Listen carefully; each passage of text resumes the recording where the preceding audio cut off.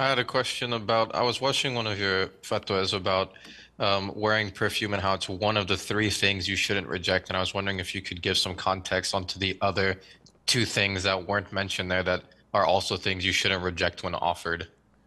The Prophet ﷺ said in an authentic hadith that there are three things that should not be rejected: perfume, cushions, and milk, if I'm not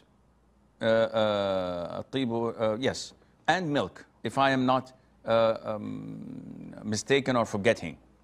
These things are very easy to accept, very friendly to offer, and they're beneficial.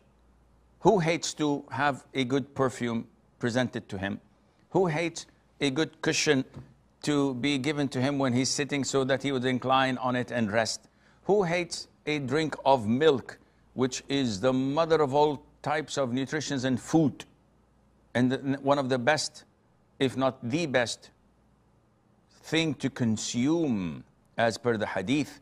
Everything the Prophet ﷺ used to drink or eat, he used to ask Allah Azza wa Jal, he used to show his gratitude and thank Allah and praise him for it, and ask barakah and blessing. Except milk, he used to praise Allah and thank Allah and show his gratitude and ask Allah for more. Just milk. So again, these are the three things that it is highly recommended to accept and not to reject, so that you don't break other people's hearts, and Allah knows best.